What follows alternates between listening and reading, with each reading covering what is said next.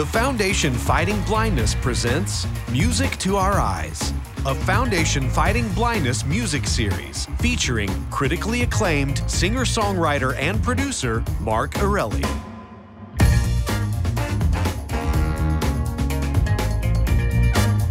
Good evening, everyone, and thank you for joining us for our 6th edition of Music to Our Eyes. My name is Jason Menzo, and I'm coming to you here from a small little club in Boston called Club Passim. And the setting is actually really intimate and really special. So I'm sitting here, and directly to my right is a gentleman named Mark Erelli. Mark is an American singer-songwriter, a multi-instrumentalist, and a folk singer who travels all over the country and really all over the world performing his music. He's had over a dozen albums. And his most recent, which came out in 2020, is called Blindsided.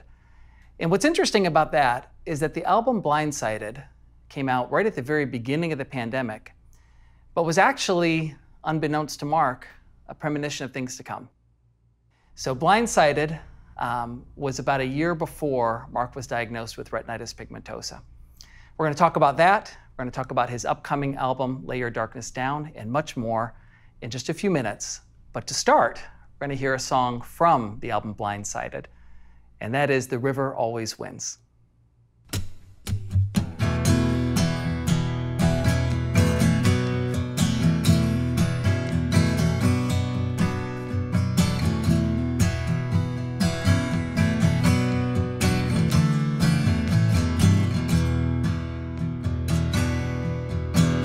Have a diner downtown, old timers sit around, talk about the flood of 42, how they watched from higher ground as the water took it down like a verse from the Bible come true. After losing everything, you could hear the hammers ring as they built it back up again. The mill wheels turned, they kneeled in church, washed of all their sins, but the river always wins. I come down from the mountain like judgment from on high, going home to the ocean, and I don't give a damn about the dreams of man, and I won't be tonight.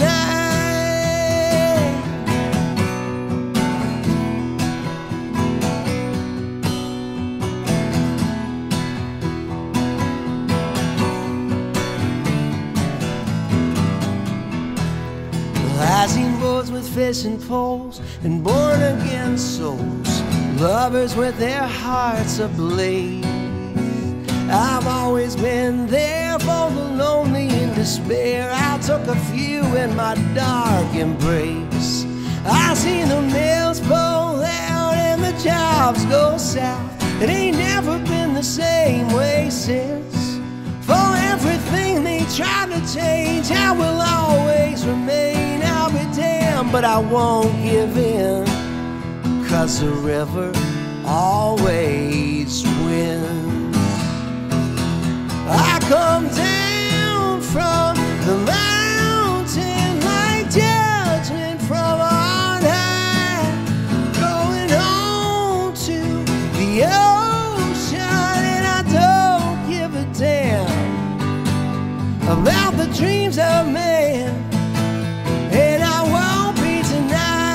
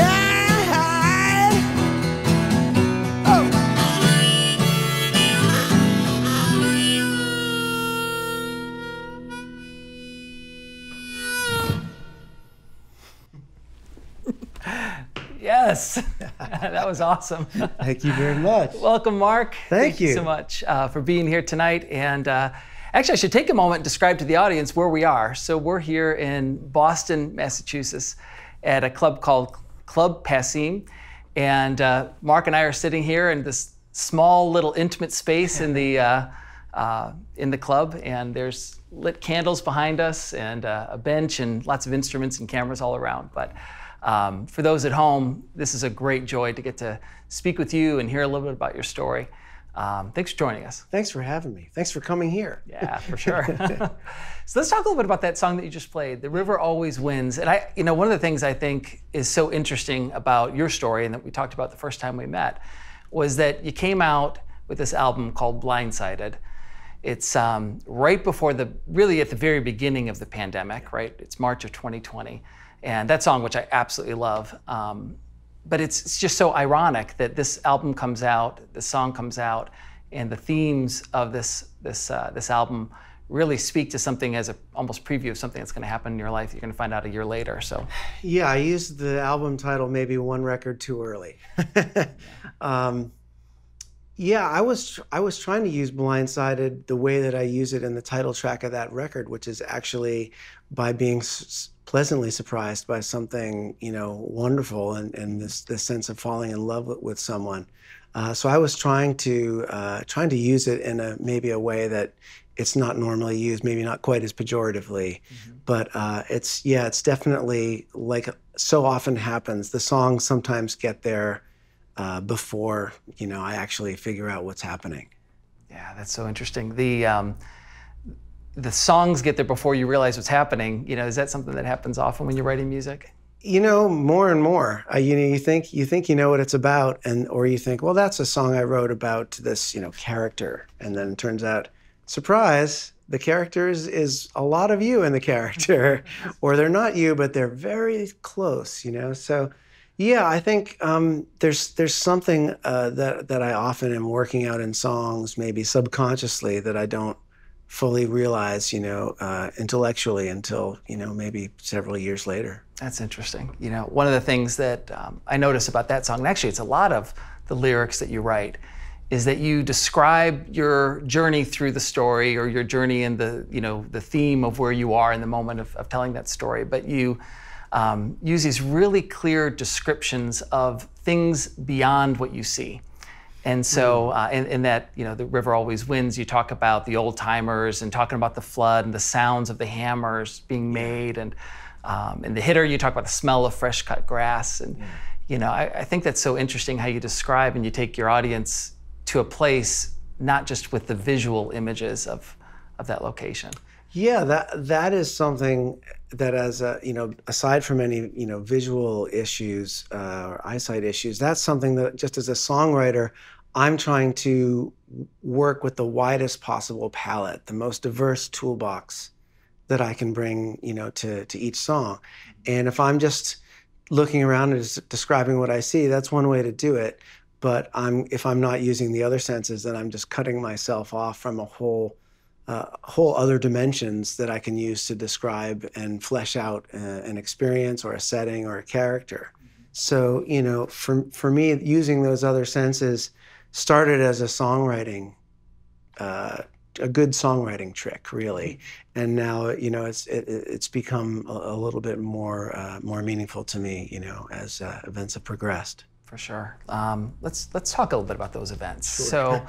So, this is actually incredible that we're sitting here and we're having this conversation, because I remember not that long ago you reaching out and sharing your story, and that after the album Blindsided came out, and we're in the middle of the pandemic, and maybe before we talk about the actual moment where you get a diagnosis from a physician, the moment previous to that, when you're on stage and you go to look down at your fretboard and you can't see.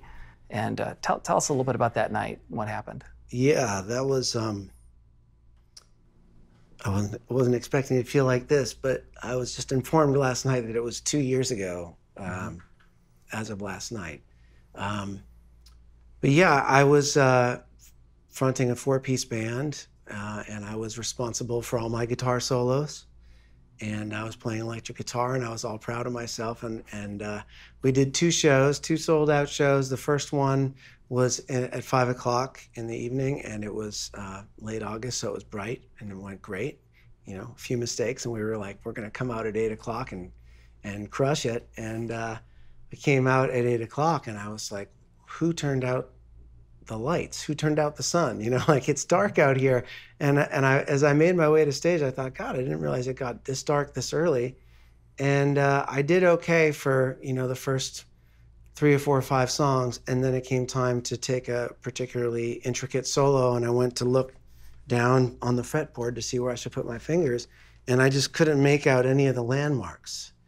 I couldn't see where the frets were. I couldn't see these little dots that tell you what number fret you're on. I had even a hard time making out what finger was on what string. And I had all those thoughts in the moment that I'm supposed to look down and start taking a guitar solo. So you can imagine that I made some fairly noticeable mistakes. And that just doesn't usually happen for me. Not like I'm a virtuoso per se, but I'm well rehearsed and I do my homework. And I would rather put on a strongly executed program than you know, risk a big mistake. So it was really rattling, and it happened several other times throughout the set. And I just thought, like, wow, it's really dark out here. And I realized after the show that, you know, I had set up in front of the stage. We were all spread out because it was the pandemic, and socially distanced as we played. And I had set up outside of the place where they had focused the lights, and I didn't know that because when we set up, it was, you know, bright day. So I left there that night frustrated, but thinking, well, I like an idiot, I set up outside the lights, note to self, you know, stand on the stage next time. And I just thought that that was it.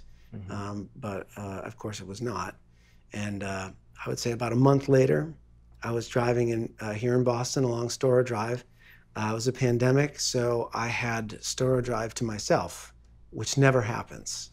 Right? It's a busy road. It's like a tip. Yeah. It's right through the city of Boston, along the Charles River. There's always people in front of you and beside you and back of you, just really in a hurry for you to get somewhere. You know, and so there's tail lights to follow and all sorts of stuff. But I went down into a tunnel, a very short tunnel along the Charles, and there was nobody on the road. There was no taillights in front of me. It was a bright day, but not overcast, but not sunny, so I didn't have my sunglasses on. And I just went from the bright conditions into the tunnel, and just like, it was like driving into the void for what felt like an eternity. Scary. It's probably 2 or 3 seconds. You know, I slammed on the brakes. And again, no one behind me, amazingly. And until I could kind of make out the side of the tunnel, and I kind of crawled out of there, and I thought, okay, that was more serious than a guitar mistake. Sure. Fortunately, it was just me in the car, and there was no one else around. But after that, I decided I think I need glasses, and I did. But I was also checked out by a specialist after that, and was diagnosed with retinitis pigmentosa. And that starts with, as you're aware, with the loss of peripheral vision and night blindness. And I have that for sure. Yeah, and it has to be pretty unnerving. We were talking earlier about, prior to this, that there'd be nights where you'd go out and, you know, gosh, why aren't the street lights on? Or you'd find yourself in a setting and, boy, I remembered this being brighter last time I was here. And so there was maybe evidence of it in your life, but it never really clicked that this was something different than just, I wasn't standing in the spotlight during the solo, right? Yeah, I mean, and you don't really know how other people see things too. So if you make a remark and nobody says, actually, there's lots of light here, right, you should maybe get checked out. You know, if someone just lets it pass, you don't really have any way of knowing how your visual experience relates to anyone else, whether you're seeing the same, you know, degree of shadow or light, or even the same hue of color, really. It's funny that the sense that is viewed as the kind of gold standard of how we perceive the world is so relative in that way. We can't really be sure that my red is your red or anything like that. So it might have been happening for quite some time, and my brain had just been getting used to it, and just slowly kind of adjusting. But it got to a point where because the disease does not progress, it doesn't progress immediately, yeah. And it can go in fits and starts. So it might have been declining for a while gradually, and then I might have lost a little bit to the point where I noticed it suddenly. Yeah. And here you are, right? We're in the middle of the pandemic. You're already disrupted in terms of the promotion of Blindsided and all the plans that you had, and now you've got this new reality that you're experiencing. As an independent musician and a singer-songwriter and doing this professionally, how's the last year and a half, 2 years been? Like, what did you do? Well, in a weird way, the pandemic was a little bit of a mixed blessing. For work, it forced a lot of creativity and a lot of pivoting, which after a while, you pivot so much, you just get dizzy. You're spinning around. But we made it work. We promoted the record. I'm really proud of what we were able to do virtually, and people had a little extra time to watch things on TV and to listen to music again. And so I feel like the record did pretty well, all things considered. The place where losing, live gigs and stuff like that was really hard. But the place where the pandemic was a bit of a blessing was that I wasn't in between tours when I got my diagnosis. Right. I had a 6+ hour day alone here at Mass Pioneer. No family members were allowed because they were trying to minimize exposure. So I was, just alone going through this battery of tests. And I got that diagnosis, and my wife was on like conference call, and then fortunately we had time to process it a little bit. I mean, we're still processing it, right? But it wasn't like I had to go out the next weekend and go on tour, and she had to worry about, how's he going to get around, all that stuff. So in some ways, the pandemic was a bit of a blessing in that I had space to I didn't have to go out and interact with the world that I all of a sudden had trouble navigating. Mm-hmm. And I could kind of just mentally and emotionally try and get my head around it. Yeah. And, that moment, when you first received your diagnosis is a very common thing, especially for a lot of folks who are watching this tonight. Our Music to Our Eyes series is one of the first ways that many, many people in this community learn about the Foundation Fighting Blindness. And one of the blessings, I think, of this program is that folks can hear about others who are having a similar experience, that they're not alone, and Absolutely. The community and the engagement that comes along with it. And as you know, and I want to make sure I mention it to everyone at home, the Foundation Fighting Blindness is the world's leading organization driving treatments and cures for blinding retinal diseases like retinitis pigmentosa.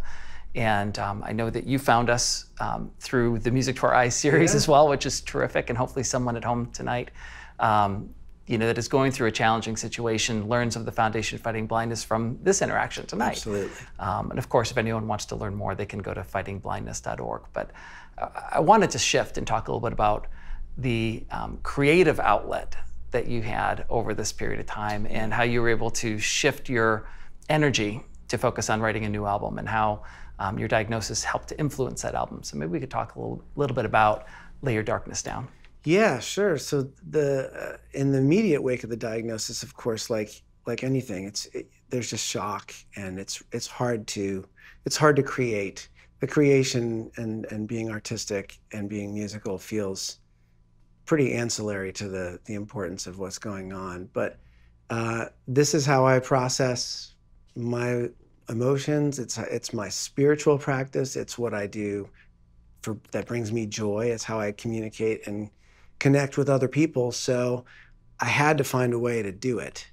Mm-hmm. And I couldn't actually rely on the routine of doing it the way that I used to, just, go around to towns and play gigs, because that wasn't happening. Right. So I actually went to a fairly dark place immediately after the diagnosis, where I was like, am I going to be able to get around to the places I need to get around to? Am I going to be able to see in a recording studio that I've never been in before? Like, how am I going to do my job. And I actually hit upon the solution of transforming we moved my office into a different room, and then I transformed it into this kind of cockpit of a setup where I could be at my recording in my computer and run all the recording software, and there were guitars and drums and basses and keyboards and stuff all around me. I had mics all wired up, ready to go, and I could just literally create at an arm's length.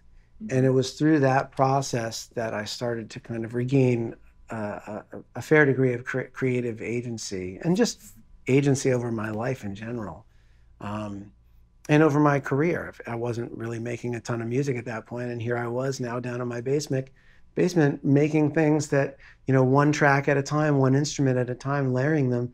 It started to sound like rock and roll. It started to like move me, you know. They weren't just like oil paintings with layers of paint on them. They were things that I could step back and admire and really be moved by.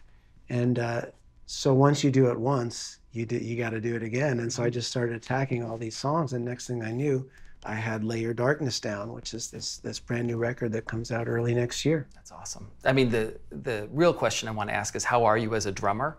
I love to play drums. I started out playing drums in high school. So I won't say I'm a good drummer, but I love it. Hey, listen, which is dangerous. Yeah, I was gonna say, and proficient, because it, you know, yeah, it's good. Yeah. No, I loved when I learned that for this album, that ultimately that's, you know, your process was playing each instrument, and the you know, how therapeutic it was for your soul to really get back into music and take ownership of your life, and to be able to use this creative outlet. Really, really special. I'm so grateful that I had it, and you know, precisely moving on or playing on instruments that I don't necessarily, that aren't native to me, like drums or keyboards, it really sidesteps all the normal kind of mental doubts and all that stuff, and you're just engrossed in, how do I make this work? Mm-hmm. And next thing, it's like doing a model or anything that someone, you know, puzzle, something that people do for time out of mind. You figure out the solution, and it's incredibly rewarding. And that was, you know, 3 or 4 hours that you weren't, you know, anxious over your health. Yeah, that mental break. Yeah, no clarinets though, right? There's no clarinets in the album. No, I do live with a clarinetist. I could have got him on the record, but I did not do that. Oh, good. Let's talk about the first single coming off of the album. You're going to want to remember this. And as you know, this episode is airing in October, which is Blindness Awareness Month, and I believe you're going to be releasing this single here in October as well. And why does this track match with that time of year, and how, you know, tell us a little bit about the background? Well, I wrote it with my friend Lori McKenna, who's a nationally, you know, decorated songwriter, but has also been a friend that I met here at Passim, you know, years ago, and she's like a big sister to me. And we were talking during the pandemic, and I said, I'm not writing much, and she said, I'm writing a ton. And I said, what's your secret? And she said, Zoom co-writes. So I said, all right, you got to teach me how to do this.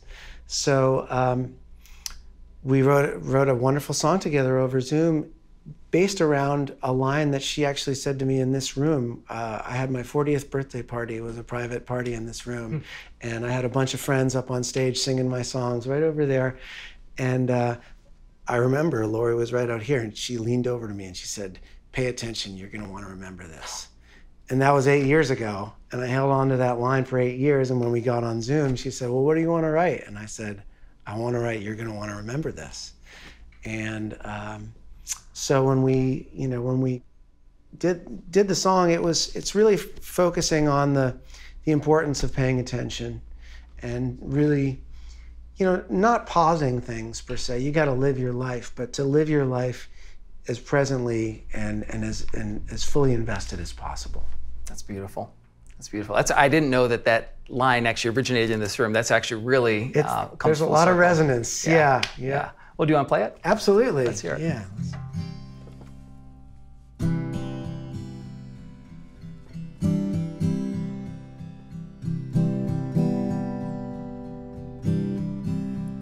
I don't know where we were going, but Rosalita was on the radio.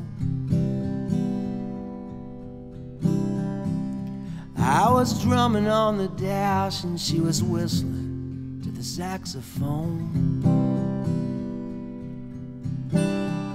We never promised each other, but when you only have the summer, it's almost like September says, you're gonna wanna remember this. It flies by, it's easy to miss. Don't blink, drink it in. It happens once, and it might not happen again. The world's gonna keep on turning. That's just the way it is. So you're gonna wanna remember this.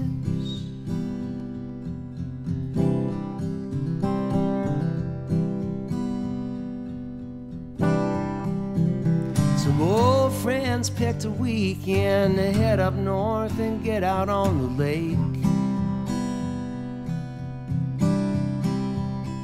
They talk about the wives and kids and reminisce about the glory days. Years fly by and days are numbered. Now we're old enough to wonder and just wise enough to know one thing. You're gonna wanna remember this. It flies by, it's easy to miss. Don't blink, drink it in. It happens once and it might not happen again. The world's gonna keep on turning. That's just the way it is. So you're gonna wanna remember this. The last time don't always feel like the last time. So baby, put your hand in mine, and I promise tonight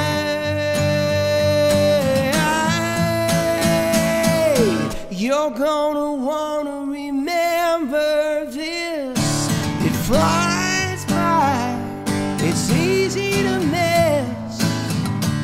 Don't blink, drink it in. It happens once and it might never happen again. The world's gonna keep on turning. That's just the way it is. So you're gonna wanna remember. You're gonna wanna remember. You're gonna wanna remember this.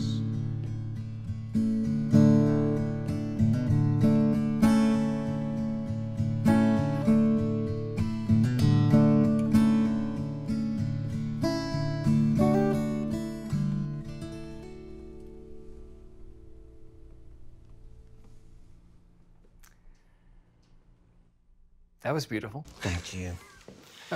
Yeah, that's fantastic. Thank you so much. I love hearing you in this setting like this and hearing you with just the guitar. This is how it started, and it's how every new song starts. If it doesn't work like this, and oftentimes in this specific room, I will come and play music, songs for the first time, and if it doesn't work like this here, my work is not done. Yeah. Well, that works here. That works here. Because that's recorded. And I want to commend you on this, self-discipline, not to do the windmill. The windmill. I thought for sure it might come out. Low ceilings here. That's it. So we're going to hear another song from this upcoming album. Yeah, another song from Lay Your Darkness Down. This is called Sense of Wonder. And, when you get a diagnosis, a big life change like that, a lot of times, the natural inclination is to just kind of withdraw into yourself, right? Mm-hmm. And yet we live in this beautiful, majestic, miraculous world. And there's such comfort in nature and in experiencing the natural world. And so this is a song that predated my diagnosis, but it really speaks to that need to just always be fully experiencing this beautiful world as much as you can. So this is called Sense of Wonder. Awesome.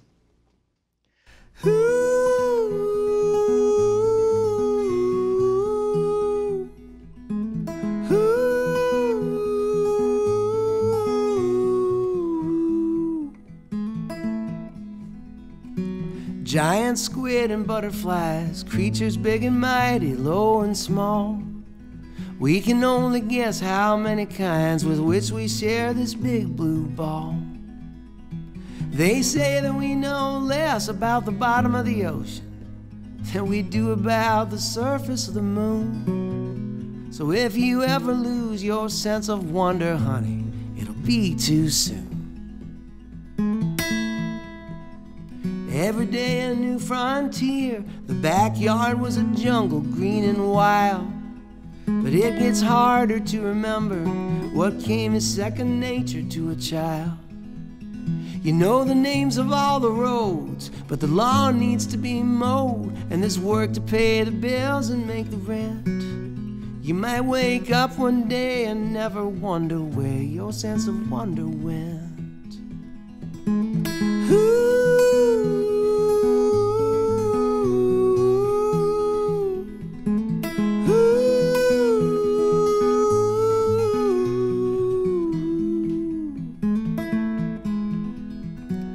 Mysteries within mysteries, like an endless set of Russian nesting dolls. And if we could ever get there, we'd find a question at the center of it all. Why something instead of nothing? Are we out here on our own, or does someone or something catch us when we fall? Without a sense of wonder, it begins to seem so tragic and so small. But it ain't all unicorns and rainbows. Surely you've suspected this by now. Some days feel like a competition to find the biggest way to let each other down. I don't blame you if you're worried. Sometimes I'm worried too, and don't believe it when I say it'll all work out. 'Cause it don't seem to make no sense, and it's no wonder sometimes we all have our doubts.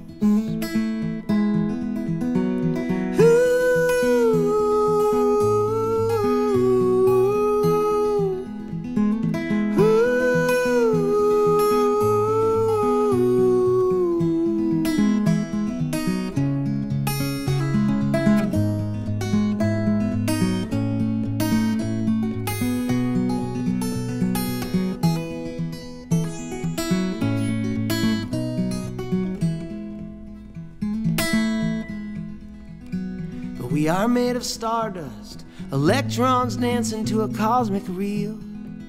Light is particle and wave, but even this cannot explain the way it feels. So give all you have to give, 'cause at best it's relative. Love is how we pull each other through. Hold on to your sense of wonder. Keep yours for me and I'll keep mine for you. Never lose your sense of wonder, babe. Keep yours for me and I'll keep mine for you.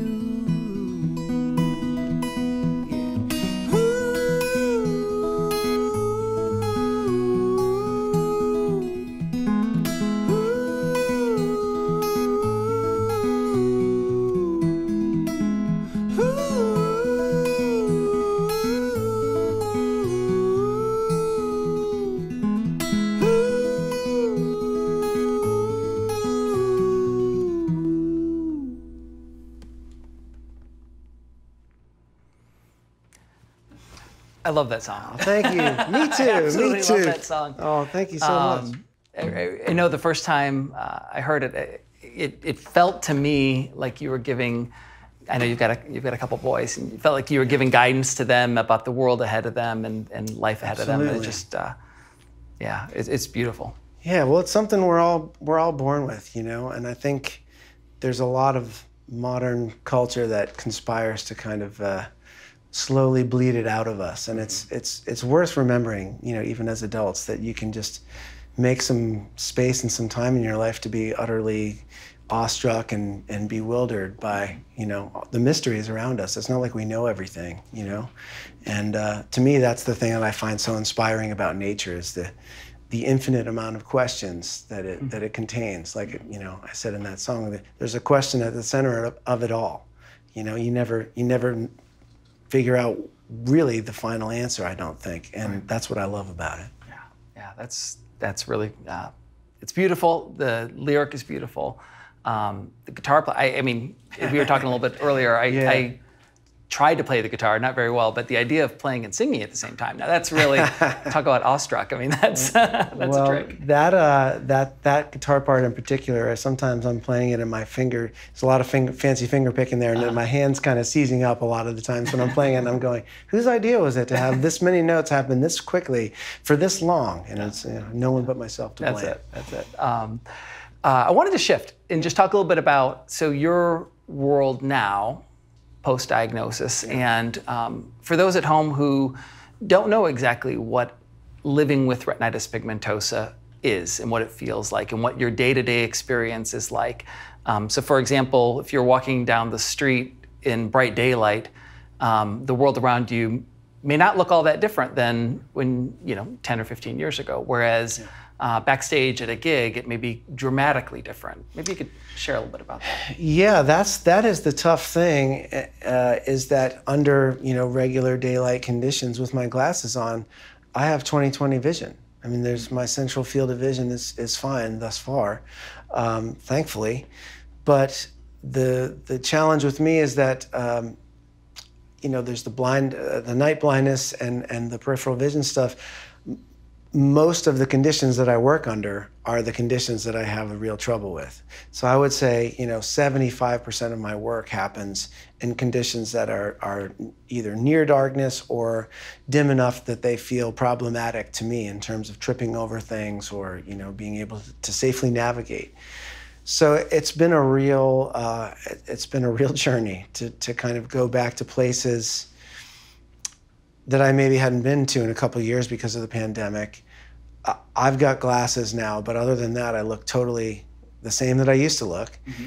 And yet, perception, you know, as far as perceptions go from me of the outside world, it's totally different. Mm-hmm. And it's very contextual. So I can be walking into a room with a window on the far side and the light is coming in and hitting me in the face, and I may not be able to see what's in a bowl on the table. And but if I happen to walk around that table and glance back with the window at my back, I can see that there are mushrooms in that bowl and I don't want to eat those. So, you know, it's very contextual, and I'm still learning all the ways that it can be affected and the ways that it changes. And in that way, places that have been very familiar to me, that I've visited for 20 years or more, I have to approach in a completely novel way. And I have to do that I either have to do that on my own, trying to pass for the way that I used to be, or I have to ask for help. Mm-hmm. And that's a hard thing to do, especially, you know, someone like myself. I pride myself on being independent and doing my homework and taking care of the things that are my responsibility. And usually, you know, walking into a room is my responsibility. But it can be challenging now. Right. So I've been working with venues. I just kind of fell into that role of working with venues because what I've seen is that oftentimes the front of house, where the audience and the customers and the patrons are, they've got the ramps, or they've got the elevators, or they've got the lights on the stairs, or any number of accessibility, you know, accommodations. But backstage, it may be dark, and the stairwell may be, you know, really tight to navigate, and there's no tape on the stairs, so I can't tell where the forward edge of the stair is. And the implication, I don't think it's necessarily intended, but the unintended implication, I like to think, is that, well, of course we've got, you know, our disabled patrons are taken care of out there, but why would there be any disabled people backstage? This is where the artists are.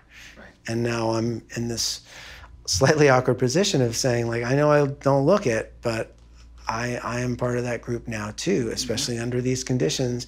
These are some things that would really help me out. And I have found, you know, by and large, everyone to be really wonderfully responsive. You know, if I say, like, those stairs with tape on the forward edges, that would really help me.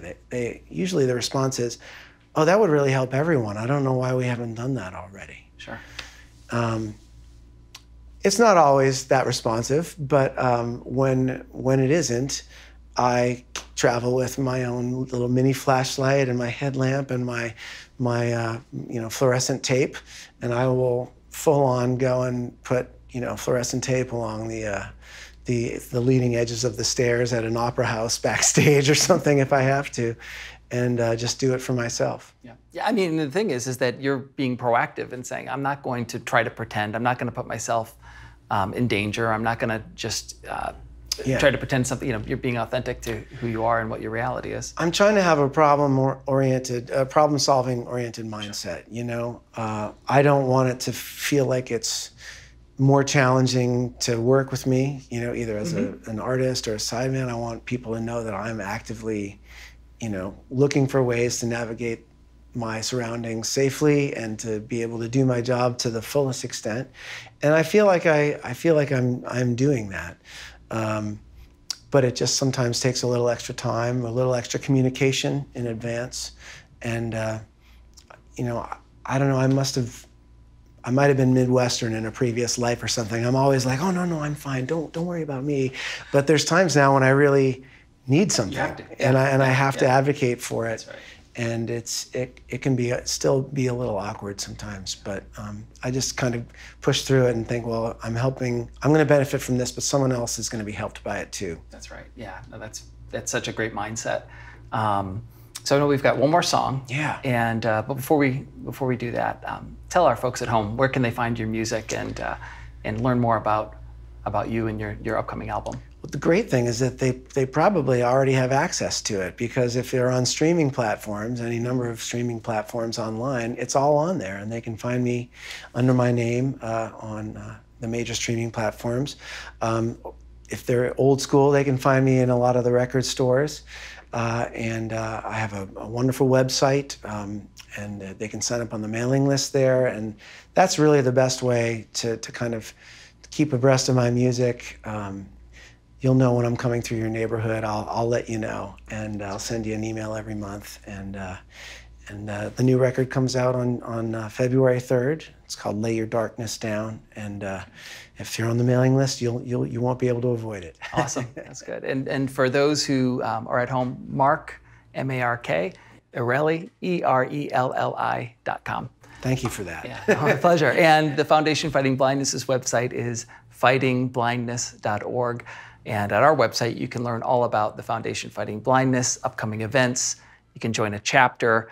And if you are affected with an inherited retinal disease or age-related macular degeneration, we have a ton of resources on our website, including education, research updates, connections with physicians, retinal specialists, low vision specialists local to where you are, a ton of research and resources available, again, at www.fightingblindness.org.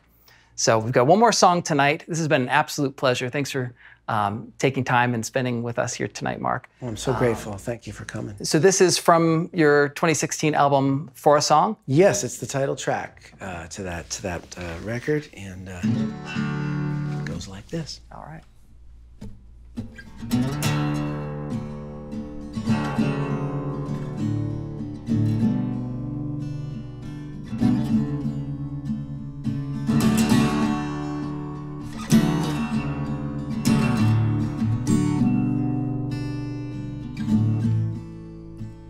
Weathered stones I fished out from some rushing mountain stream, yellowed books with dog-eared pages and wildflowers pressed between,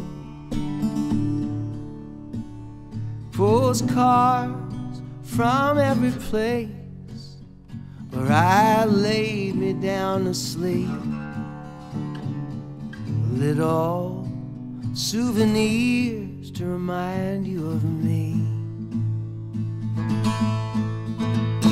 All the road is not your friend, it's just a means to an end. How I wish I could take you along, but I'll take it all on faith that you'll understand someday why I did all I did while I was gone. For a song I catch a glint of something shining somewhere in the great unknown.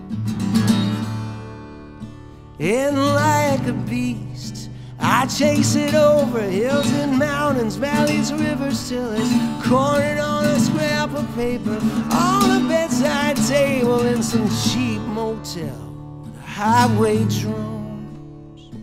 And sometimes it feels like church, sometimes like I'm the last man on earth, just a voice howling out into the darkness.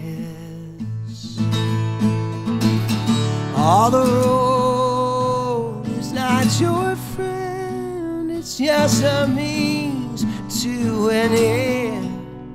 I'll be home late, don't wait up, just leave a light on. But I'll take it all on faith that you'll understand someday why I did all I did while I was gone. For a song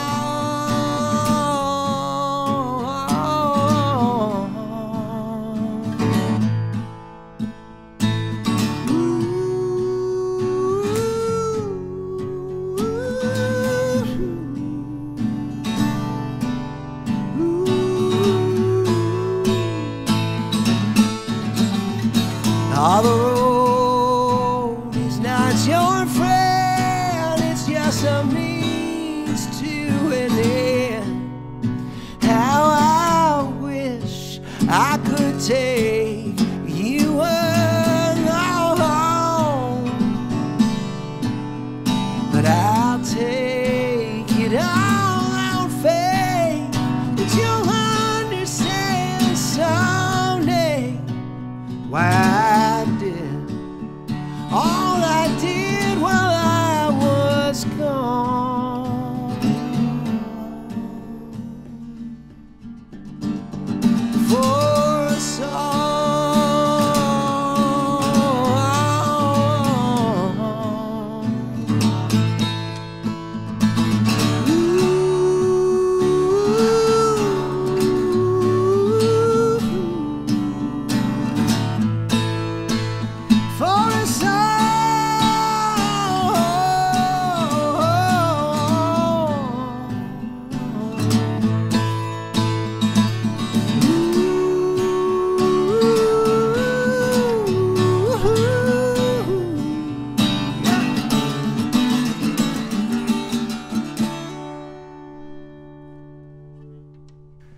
Hell yeah. This has been a presentation of Music to Our Eyes, a Foundation Fighting Blindness music series.